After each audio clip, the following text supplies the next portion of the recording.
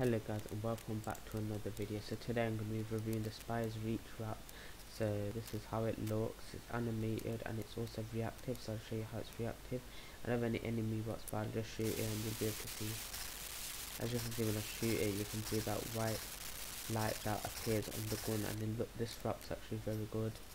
I didn't used to use it, but now that I've checked it out, this reactivity, it's something about the wrap. Look, the reason why I'm in the building is because there's those UFOs outside, so as you can see when I'm shooting it, that's how it's reacted. So I really hope you enjoyed this video, and if you did, make sure to drop a like and subscribe if you're brand new, and I'll see you in my next video. Thank you guys for the support.